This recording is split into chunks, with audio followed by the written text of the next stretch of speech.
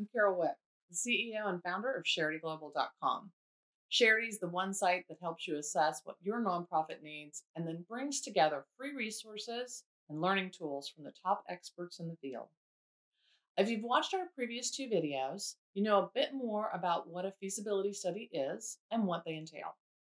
The next question you have to answer as a nonprofit is, do you do the feasibility study process yourself, or should you spend the money and invest in a consultant to do it for you? As a consultant, I know that most nonprofits really don't understand what a consulting firm will and won't do and what they bring to the process. Good consultants can be really helpful, and I've seen situations where they were critical to saving not only campaigns, but the nonprofit. But that's not always the case, and firms vary dramatically in approach and quality. But here are some important things that you should consider before pulling out your checkbook. The first is a misperception about what the purpose of a study is. Most nonprofits executives think that the purpose of a feasibility study is to open doors to major donors and gain buy-in into the plan, basically cultivation. This is not, however, what capital campaign companies truly believe. A campaign company will insist on a study to test if they can take you to campaign immediately or if you need to address issues before they can be successful. Think of it as an insurance policy, since more than 50% of campaigns nationally fail to reach goal each year. It might seem like a subtle difference, but it is important. You may be thinking about launching your campaign with a study, but the firm you hire is most likely testing whether or not they can work with the donors you have that are cultivated and the plan that you've developed. Many firms already know what the result of your study will be before they talk to the first donor. The interviews give them context, but they really don't add that much value. The bottom line, a good percentage of the time, you can determine if you're ready to go to campaign by answering a few simple questions like the one in our free Ready to Grow assessment. Hiring a firm without asking those questions internally first could be a gamble. The second misperception is about what a study costs. Most people know that studies are expensive if you hire a consultant, but what they don't know is the cost is always higher than just that primary fee. If you don't have the internal capacity to run a campaign, professional companies can be worth their weight in gold. But plan on spending $25,000 to $30,000 on the low end and somewhere between $5,000 and $8,000 in additional expenses for those services. Most companies don't have local staff, and they'll need to fly in and stay in a hotel with a rental car and a daily per diem. These can add up quickly. So make sure you know all in costs before you sign the contract, and make sure you monitor them weekly throughout the study process. Set a cap or a budget that must be approved if they plan to go over it. Another misperception is that consultants open doors to large donors. Many nonprofits make the mistake of thinking that the consultant will use their connections to bring in big donors that you've not been able to bring in yourself. For this reason, they may be worried that their donor list will grow and it will be better if they hire someone who raises a lot of money locally. It's why many nonprofits do hire local contractors. However, the expectation couldn't be further from the truth. Large donors give to nonprofits that they trust and that have value for them and their philanthropic goals. They don't give to consultants because they know them or even respect them.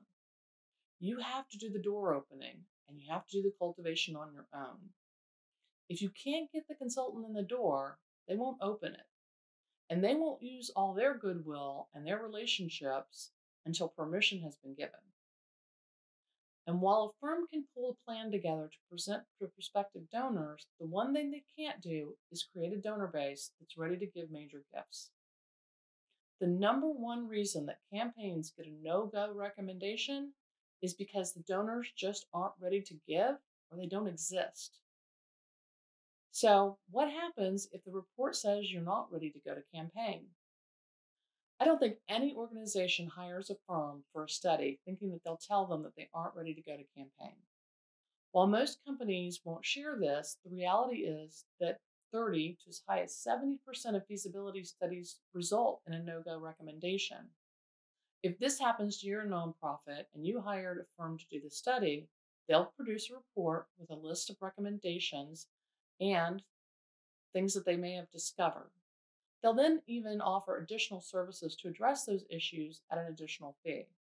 If they're minor, they'll want you to do them before your campaign, or they may want to combine them as part of the campaign. They may help you fix them in that process, but know that it will extend the campaign time and may cost a significant amount of money to do this. What many nonprofits don't realize is that one of the biggest dangers of doing a study before you're ready is that campaign firms will insist that you do another study once the issues that they've identified are addressed.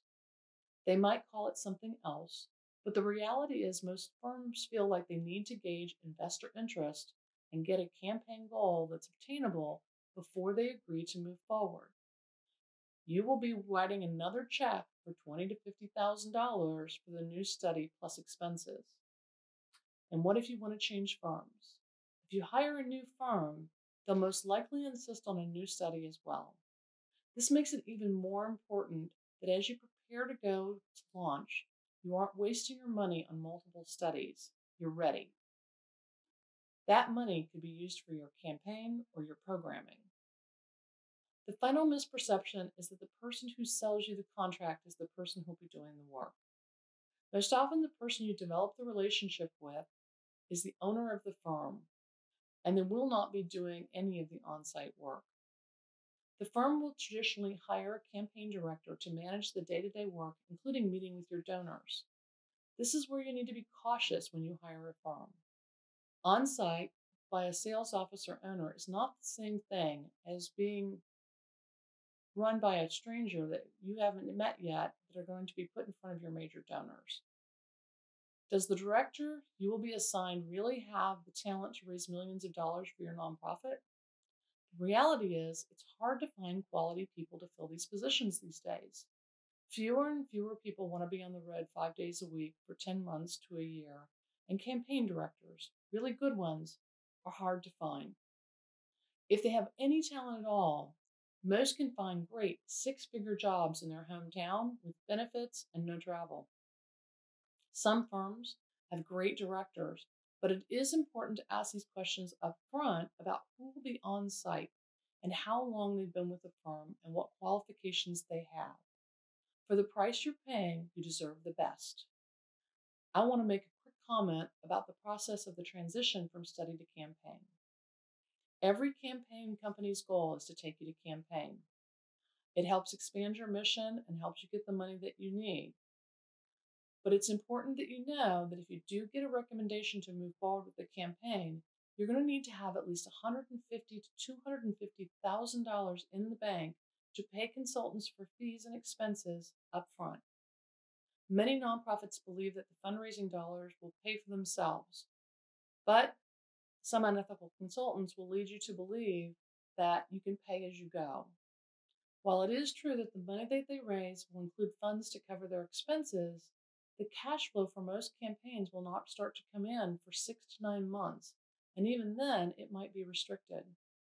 If you don't have that much up front, don't start with an expensive firm only to run out of money 3 to 4 months into your campaign. The bottom line is this: it's easy to know if you're ready. While we can't guarantee 100% we can uncover all of the issues that may be out there, a quick assessment can tell you if it's too early to send out that RFP. At Sharity, our free Ready to Grow assessment will show you where your nonprofit stands. You and your donors will be glad you took it and took the time to find out.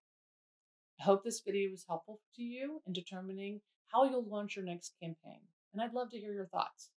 Email me directly at carol.wick@charityglobal.com and let me know what other tools we can provide you to help you grow your mission.